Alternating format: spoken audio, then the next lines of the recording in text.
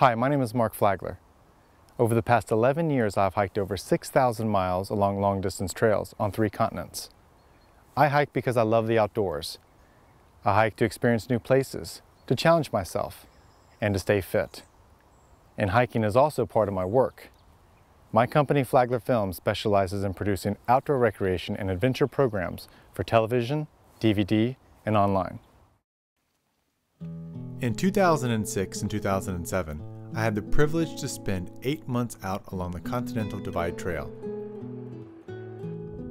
I was there to produce a television and DVD documentary titled Walking the Great Divide, a journey along the Continental Divide Trail. To make this movie, I hiked over 1,500 miles, drove over 35,000 miles, interviewed 31 thru-hikers, and visited the many scenic and special places found along this National Scenic Trail.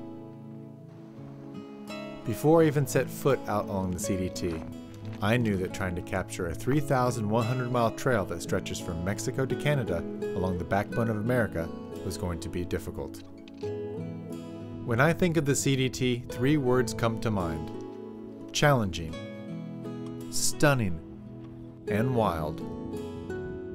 From the first steps at the Mexican border, thru-hikers are introduced to challenges that are part of hiking the CDT. I wanted to capture this thru-hiker experience of struggle, trials, and tribulations. So to do this, I had to experience them for myself. Check out these spikes. Holy cow. In New Mexico, the biggest challenges were water, or lack thereof, and navigation, because not all of the trail is completely marked. Colorado has a different set of obstacles, like deep snow at higher elevations, thunderstorms with lightning, high altitude climbing and camping, and yes, navigation again. In Wyoming, hikers have to cope with record heat in the Great Divide Basin and grizzly bears in Yellowstone. Idaho and Montana have forest fire danger, more grizzlies, and snowfall that can end a thru-hike. So yes, the CDT is extremely challenging, but hikers are rewarded with some of the most spectacular, diverse, and wild scenery on the planet. I captured over 100 hours of video footage, and trying to edit that down to a 2-hour documentary was not easy. Some of my favorite places on the trail to both hike and film are, in New Mexico, the ancient Gila cliff dwellings, Pie Town, and El Malpais National Monument. In Colorado, the remote Weminuche Wilderness, the Divide's highest mountain, Gray's Peak, and Rocky Mountain National Park. In Wyoming, the Great Divide Basin, the rugged Wind River Range, and the iconic Yellowstone National Park. In Idaho, the spectacular Centennial Mountains and Horse Prairie Peak. In Montana, there's the Anaconda Pentler Wilderness, and the crown jewel of the trail for me, Glacier National Park.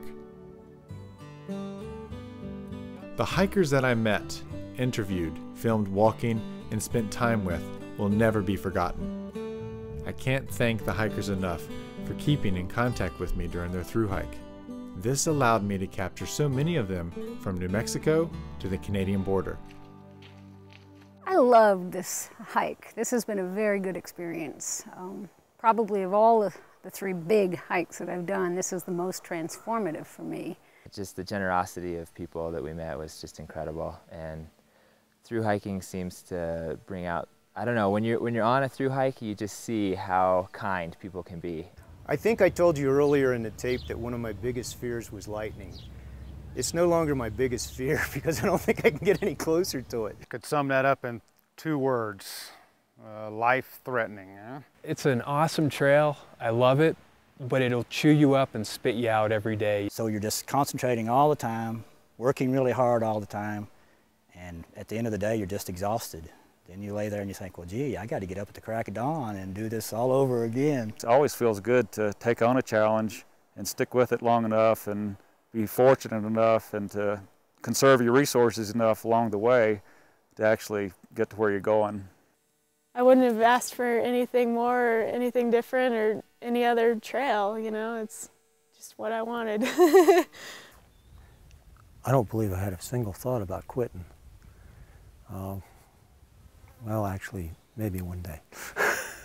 You know, I found what I was looking for out here, which was the wildness and the beauty and the sense of adventure that comes from exploring new country. It's a tough trail, but it's wild, and that's what makes it so good. It's unique. I would say if you have an opportunity to do it, because it's so worth it. And even if you don't think you can, you know, just try it, because it's amazing, and I wouldn't change this experience for the world. So. When I was on the CDT, the trail was 70% completed. That leaves 30% of the trail unfinished and not protected. I think it is very important for this National Scenic Trail to have 100% of the route established and protected for future generations of visitors. Land protection will not detract the beauty and wildness of the CDT, and is vital to preserving this national treasure. I am so happy that I met the hikers that I did, saw the scenic places, visited the small towns, and experienced the many challenges that make the Continental Divide Trail what it is. And what makes me even happier is that I was able to capture this journey and to share with television audiences, DVD enthusiasts, and online viewers this king of trails. To date, over 1 million US households have tuned in to watch Walking the Great Divide. My documentary was about thru-hiking the CDT, but one doesn't have to strap on a backpack for 5 or 6 months or hike thousands of miles to truly experience the beauty this trail has to offer. Find your own way along the Continental Divide Trail. Go for a day hike, weekend backpacking trip, or just an hour walk along this incredible footpath. You'll be glad you did.